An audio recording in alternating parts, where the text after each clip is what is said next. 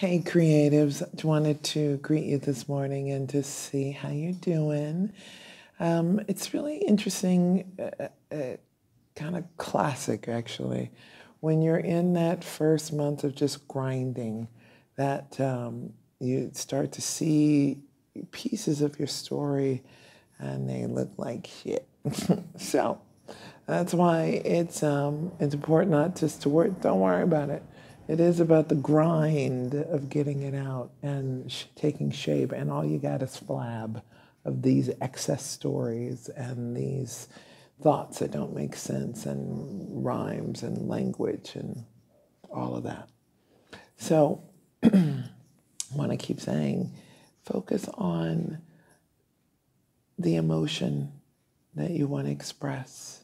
Spend the time in not trying to make it follow order. Make notes for that.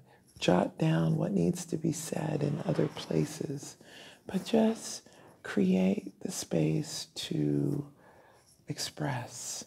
Remember, it's the 80-20 rule. This first time, 80% of it's crap. 20% of it will come out, though, to be something that you like and you want to use. And what really I'm enjoying most about this creative time, and for me in particular, because I'm having to add another 10,000 words to my recent book because it's not big enough. So I'm going in and just like, all right, find the grind and get it done. But one of the things that's really interesting about that 80-20 rule is that if you will spend 80% of your creative time, just the time you dedicate it, not all your day, but to just being there, showing up, it is the gym. It is the gym of your creative space. And you only have to give 20% of marrow or share it or think it's a value, but showing up makes the difference. So I wouldn't say it if it didn't work in my life. And I'm the coach that did the book, so that's why I share it with y'all. And no, it all matters and it all comes together. Good news, I've met some interesting literary agents, and really it's about the stories. They want the fiction stories.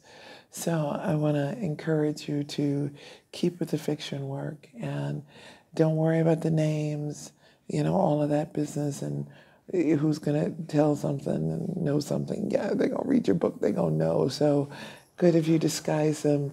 They can't sue you or get upset, and they'll appreciate what light comes from the experience with them. So I didn't want to leave you on a Tuesday without some words of encouragement. Let me know you're getting these videos as well.